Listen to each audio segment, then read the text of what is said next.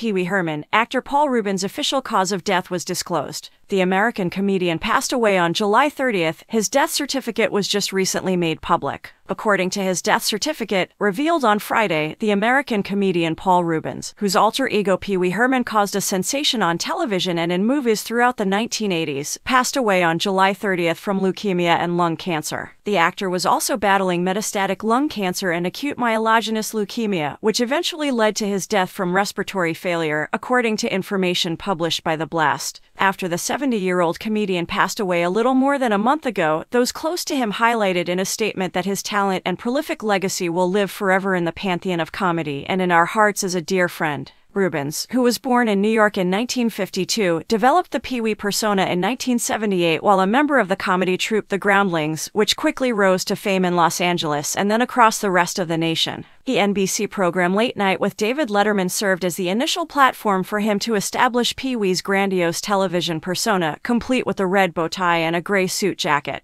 extremely unique that both youngsters and adults enjoyed. Because of how well-liked his character was, he started traveling the country in 1984, performing at prestigious locations including New York's Carnegie Hall. Between 1986 through 1991, he hosted Pee-wee's Playhouse, a lively children's show in which Reubens was surrounded by animated talking toys and furnishings. With more than 45 episodes over 5 seasons, this format garnered 22 Emmy nominations. Up until 1991, when he was jailed for indecent exhibitionism in Sarasota, Florida, the city where he was raised, his career appeared to have no bounds. He was discovered masturbating in an adult movie theater. Although masturbation in the X-rooms was prohibited, they were legal. Following this, dozens of media sites reproduced the image of his mugshot and the information in his file, and his reputation was so harmed that CBS broke its contract with the artist and ceased airing Pee-wee's Playhouse. Since then, he has tried in vain to revive his career by taking on supporting parts in movies like Batman Returns, television shows like Buffy the Vampire Slayer, and even producing a third movie based on his favorite character in 2015.